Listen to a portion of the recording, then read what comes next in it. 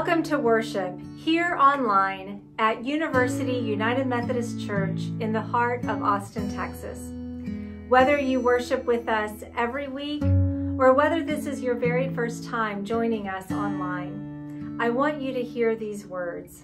Whoever you are and wherever you happen to be on your faith journey or your life journey, you are welcome. I'm so glad that you've decided to be with us this day. Let us now prepare our hearts and minds for worship.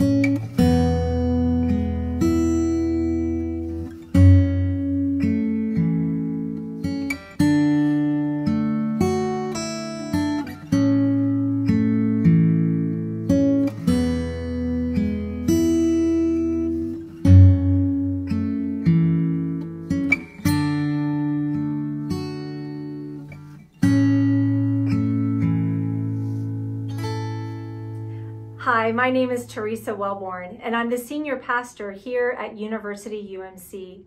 Again, I'm so glad that you have decided to be in worship with us this day. I want to let you know that today in our worship service, our associate pastor, Reverend Earl Kim, will be preaching. His sermon text comes from the Gospel of John, and we will hear those familiar words where Jesus says, "I am the bread of life. And whoever comes to me will never go hungry, and whoever believes in me will never be thirsty." His sermon title has a clever name, Ode to Bread. Today is also the day that Christians around the world celebrate something called World Communion Sunday. I want to remind you that if you wish to receive communion, know that we always celebrate Holy Communion here at University UMC in our sanctuary at the 11 a.m. service on the first Sunday of every month. As well, members of our pastoral team would be so honored to deliver communion to you if for any reason you're not able to get out due to health reasons or other concerns. Again, don't hesitate to reach out to us if you would like communion at your home. As we continue in worship, may we pray. On this World Communion Sunday, O God, give us eyes to recognize your reflection in the eyes of Christians everywhere. Give us a mind to accept and celebrate our differences, and give us a heart so big to love your children everywhere. We thank you for setting a table with space enough for all. Amen. And now let us join together with Alicia as they lead us in song.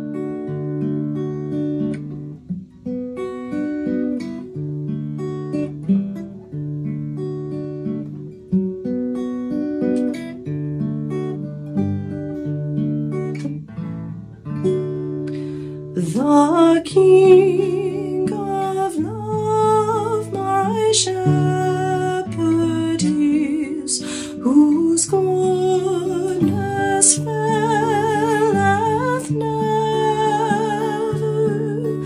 I nothing lack if I am his, and he is mine forever,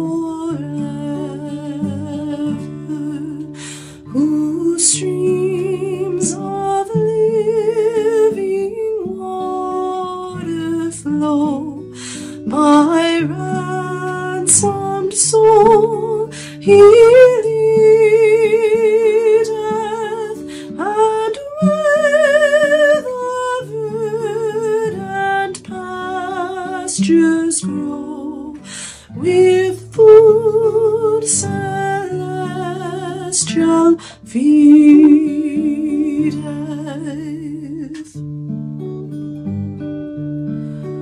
In death's dark vale I fear no ill, with thee, dear Lord, beside me. Thy rod and staff my comfort still, thy cross before to guide me. scripture reading for today is taken from the Gospel of John, chapter 6, verses 25 through 35. When they found him on the other side of the lake, they said to him, "Rabbi, when did you come here?" Jesus answered them, "Very truly I tell you, you are looking for me not because you saw signs, but because you ate your fill of the loaves. Do not work for the food that perishes, but for the food that endures for eternal life, which the Son of Man will give you. For it is on him that God the Father has set his seal." Then they said to him, "What must we do to perform the works of God?" Jesus answered them, "This is the work of God, that you believe in him whom he has sent." So they said to him, "What sign are you going to give us then, so that we may see it and believe you? What work are you performing?" "Our ancestors ate the manna in the wilderness, as it is written, 'He gave them bread from heaven to eat.'" Then Jesus said to them, "Very truly I tell you, it was not Moses who gave you the bread from heaven, but it is my Father who gives you the true bread from heaven. For the bread of God is that which comes down from heaven and gives life to the world." They said to him, "Sir, give us this bread always." Jesus said to them, "I am the bread of life. Whoever comes to me will never be hungry, and whoever believes in me will never be thirsty." This is the word of God for the people of God. Thanks be to God. I recently learned that the poet Pablo Neruda loved a particular poetic form, that is the ode. He wrote a total of 225 odes, and most of them are dedicated to very common things such as flowers, animals, and plants. Among his odes, the most interesting one to me is Ode to French Fries, which makes me hungry. And the most meaningful one is Ode to Bread, in Spanish, Oda al Pan. Ever since I read it, it has remained in my heart. This ode begins with these lines: "Bread, you rise from flour, water, and fire, dense or light, flattened or round. You duplicate the mother's rounded womb. How simple you are, bread, and how profound." How simple and how profound. In the ode, Neruda finds bread profound because bread is for life, not for the life of the privileged, but for the life of all people. And to keep this bread the way it is meant to be, Neruda pledges himself to fight against injustice that takes bread out of people's hands. Towards the end of the ode, he envisions the future victory of the people in that fight, singing, "Crowned with sheaves of wheat, we will win earth and bread for everyone. Then life itself will have the shape of bread, deep and simple, immeasurable and pure. And the bread we eat each morning, everyone's daily bread, will be hallowed and sacred, because it will have been won by the longest and costliest of human struggles." Truly, how profound bread is. In the struggle for justice and in the dream of a new world, bread is not just simple food. It is a profound metaphor for the life of the people. For me, there is a simple Asian bread that has a profound meaning. That is a steamed bun stuffed with a filling. It is actually related to one of my dreams, the dream Koreans call Taemo. Taemong literally means conception dream that gives a sign of forthcoming or ongoing conception. I know it sounds crazy, but this dream is very common for Koreans. So in Korea, when someone has a baby, a very typical question people ask is, what was the taemong, the conception dream? In the past, this dream was a big deal because people somehow believed that the dream foretells the baby's future. No wonder they wanted to dream of something auspicious and glorious, like a dragon, a tiger, a giant fish, jade and gold, the sun and moon, and so on. But I already told you what I dreamed of. Yes, a steamed bun. Can you imagine? I dreamed of a steamed bun for my newborn daughter, Sage. I wish it could at least look more auspicious and glorious somehow, but no matter how many times I rewind and play the same dream, it was just a soft and fluffy steamed bun. It was a somewhat disappointing dream, but soon I came to cherish the dream after I discovered its profound meaning. I learned that in East Asian culture, the stuffed steamed bun has been the sign of new life for centuries. The Chinese word for this steamed bun is bao, and this word originally indicates a package. Look at this Chinese letter, bao, here. Doesn't it look like a package? It's an ideogram that came from an ancient graphic symbol visualizing a baby in a womb. So, in conception dreams, bao means a package filled with blessings and good tidings of new life. How profound a steamed bun is. From the day I dreamed of it, it can't be just simple bread anymore. The steamed bun is already a nickname for my daughter, and for me, it will always stand for new life. Bread, this sustaining food for life, not only meets the most basic human need, but also symbolizes human life itself. Bread for life. It is as profound as it is simple.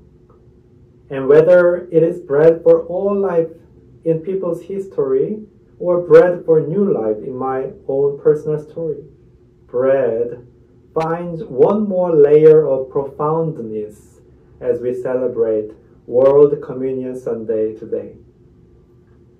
Today, wherever people gather in the name of Jesus and break bread together, like us gathering here online, our bread for life meets the bread of life. I am the bread of life, Jesus says in the Gospel of John. And today we celebrate the dwelling of this bread of life in our bread for life. Today at our communion table, this bread that comes down from heaven is embodied in our bread that comes out of the earth. This bread that gives life to the world is present in our bread that sustains life in the world. And in this mystical communion between the sacred and the mundane, our communion bread becomes the profound package of grace. Although our bread is what Jesus calls the food that perishes, in contrast to the food that endures for eternal life, here at our communion table, we will find no dualism between the temporal and eternal, the material and the spiritual. It is because Jesus himself, as the Word made flesh, overcomes such binaries. It is because Jesus, by giving himself for us, opens up the way to reconcile God and the world. Thanks to Jesus, at our communion table, we see the heavenly in the earthly. We see the profound love in the simple food. We see the power to change the world in the sharing of a humble meal.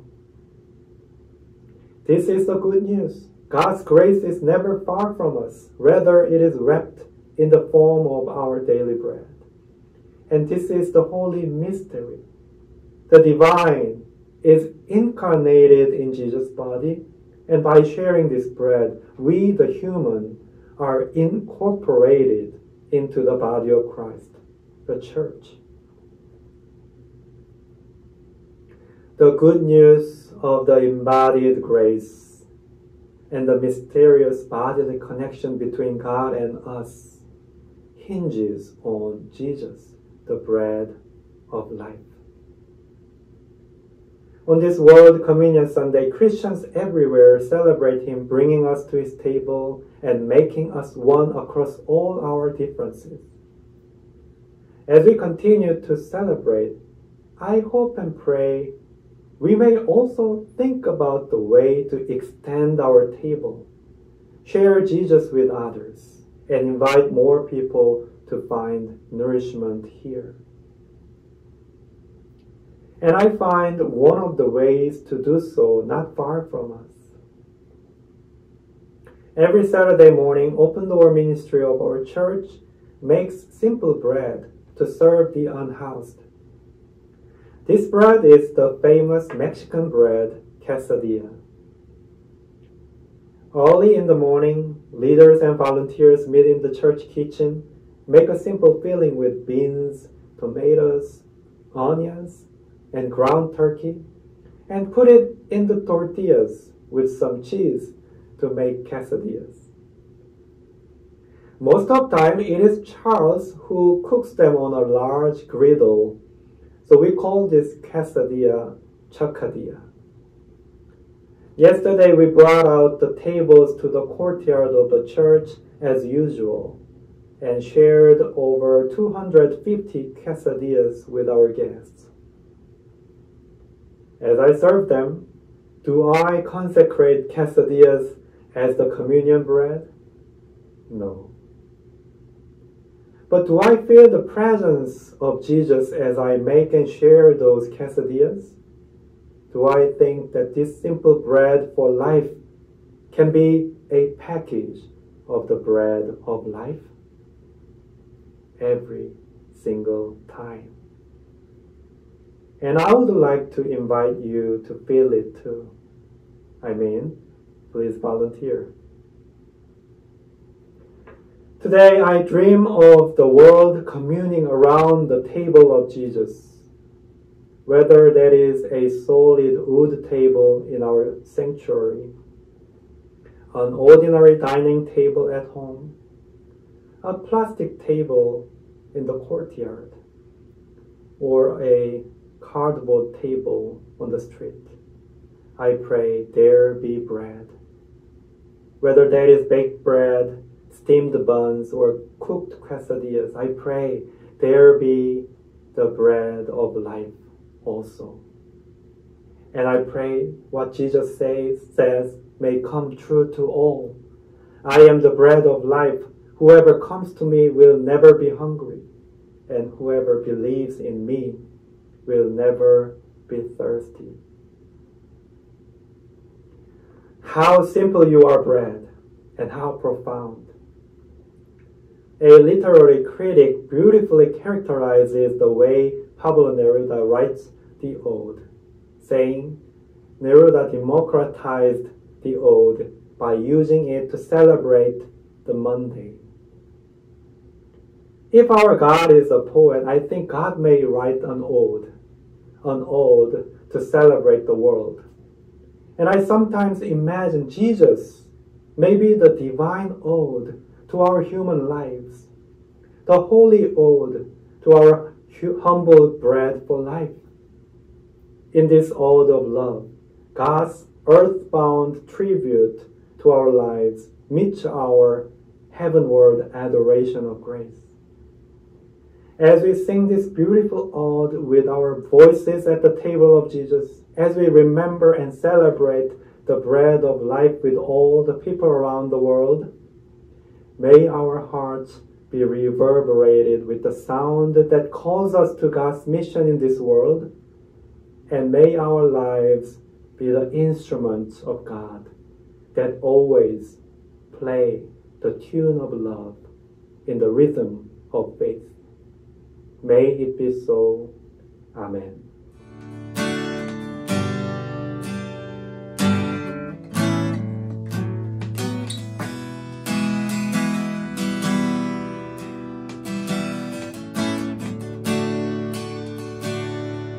Draw the circle wide. Draw the circle wide. No one stands alone, we'll stand side by side. Draw the circle wide. Draw the circle wide, wider still. Let this be our song. No one stands alone, standing side by side. Draw the circle wide. Draw the circle wide. Draw the circle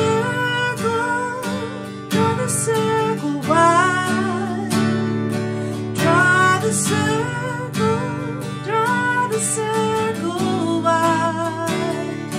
No one stands alone, we'll stand side by side. Draw the circle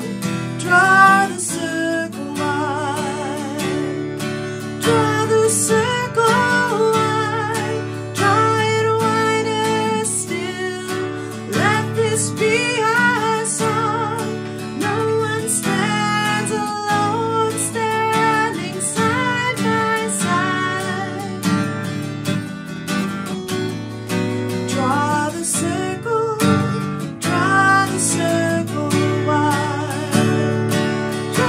circle wide, draw it wider still. Let this be our song. No one stands alone, standing side by side.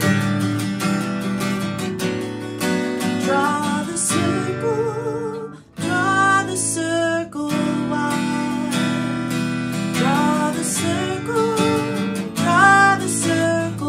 wide. Draw the circle wide. Friends, the invitation from God this day and every day is to go forth into this world and to live our lives in full assurance that we are beloved by God, and to know that the call is upon our heart to share the love and light of Christ with others. This day, I am grateful that you are present with us in worship here at University UMC, a place of unconditional love and justice in action here in the heart of Austin, Texas. The generous gifts of so many members and friends enables us to continue to be this type of welcoming place in Austin. This day, if it is upon your heart to give financially to the work of Christ here at University UMC, you can go to the website and click the donate button, or simply write a check and mail it to the church office. Friends, I want to also say thank you to all of you who contributed to our special offering throughout the last couple of months. This special offering went to Habitat for Humanity, and I'm excited to share that we have reached our goal of $5,000. As well, if you are interested in volunteering in that work, contact Pastor Earl. There are 2 different Saturday work days where we will be partnering with other downtown churches on a Habitat for Humanity house. I also remind you that there are other ways to connect with us as a community through programs and other ways of volunteering, and you can find out more information on our website. Friends, again, thank you for being in worship with us this day. And now, as you go forth, receive this benediction from Pastor Earl. Hear these words of benediction. It is blessing for World Communion Sunday, written by Pastor Teresa. I need today's reminder of a table large enough to welcome the entire world. As I take you in, call me to look beyond myself. May the mystery of bread and wine and bodies increase my reverence for everyday life. Amen.